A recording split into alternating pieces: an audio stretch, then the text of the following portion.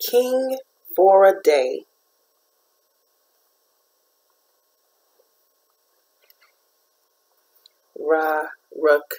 Rukhsana Khan. I think that's how you pronounce the author. All right. For my father, Muhammad Anwar Khan, a wise king, for more than a day. For Tamar Levine, the grandmother of books and dreams. Basant is the most exciting day of the year, but with feasts and music and parties and people celebrating the arrival of spring. And many will make their way to the rooftops of Lahore to test their skills in kite flying battles.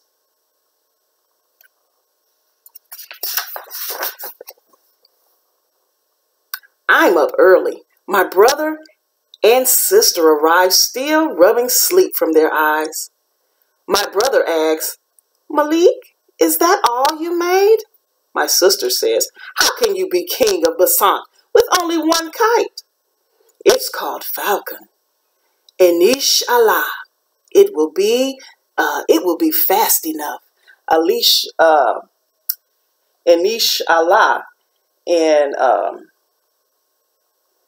Arabic, it means if God is willing. Okay, so he says, inshallah, it will be fast enough. I send my brother many blocks downwind so he can catch the kites I will set free.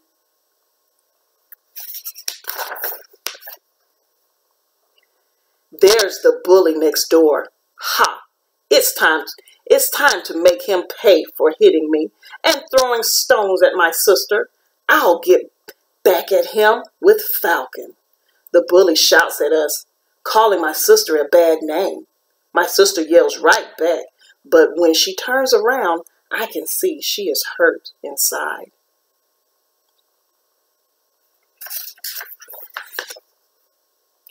The breeze lifts the bully's huge kite. His kite is so big, I nickname it Goliath. It must have cost a fortune. Falcon is small, built for speed. I let out enough of my special string for my sister to carry Falcon to the edge of the roof. "Don't step on the tails," I cried. "Don't rip them."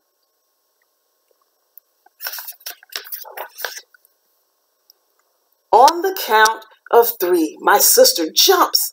I tug on the string. Falcon leaps into the sky. I'm ready to attack. I work my string, dipping Falcon so it circles Goliath.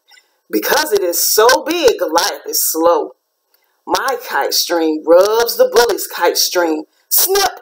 I have sliced it. Goliath flies free, and the bully's string drops from the sky like a fishing line with nothing on the hook.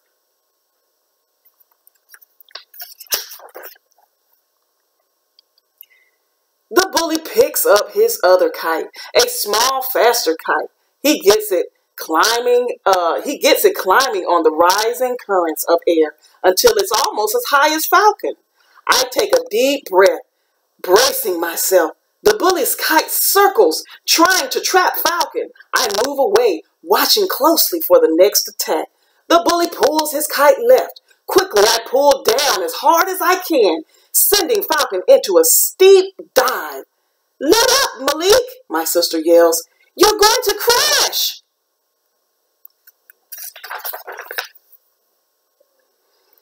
Just before Falcon hits the rooftop, I pull it up and around several times, snagging the bully's string so he cannot get it free. I reel in the bully's kite so my sister can grab it. The bully's done. He has no more kites. He storms downstairs.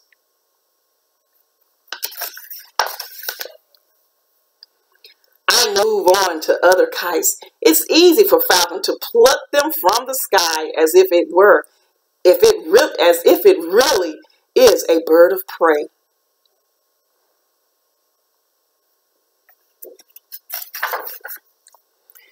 Big kites, little kites, fancy and plain, even kites made of old newspapers. Sometimes I catch them in groups, making wide circles around clusters of kites.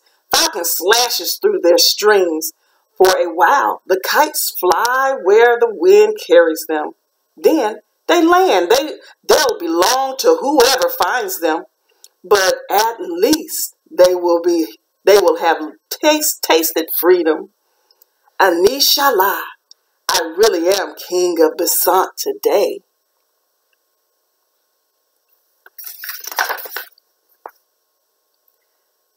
Throughout the day, my brother brings some of the kites I have freed up to the roof.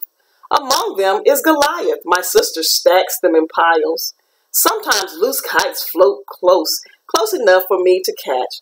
Falcon tangles their string, and I draw them in. My sister catches some too. She uses a long bamboo pole topped with thorns.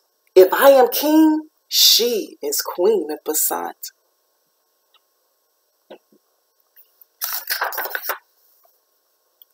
At the end of the day, we have a big pile of kites. I choose the two I want. Then my brother and sister get their picks. After they have chosen, they start back downstairs. My sister says, Malik, you coming? Not yet. The sun is setting on a magnificent day. I want to stay up here to watch, to feel the cool breeze.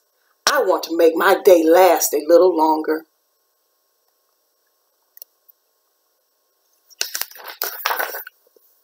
Suddenly, I hear yelling from below. The bully pushes a young girl to the ground. Then he grabs her kite and runs into his house. The girl gets to her feet sobbing. She heads down the alley, trailing the kite string behind her. Something makes me pick up Goliath and drop it over the side of the roof. It floats, slicing the air side to land close behind her.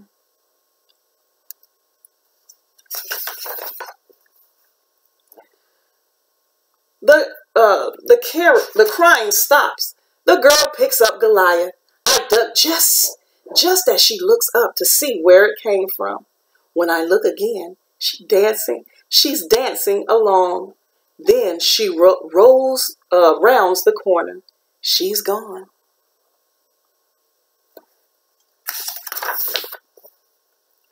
One by one, the stars come out till they shine down like a million jeweled kites. My day is done.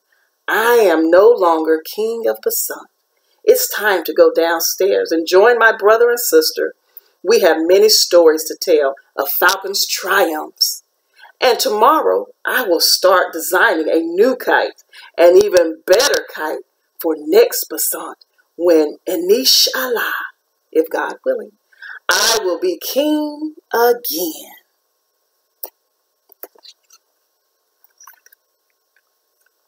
The end.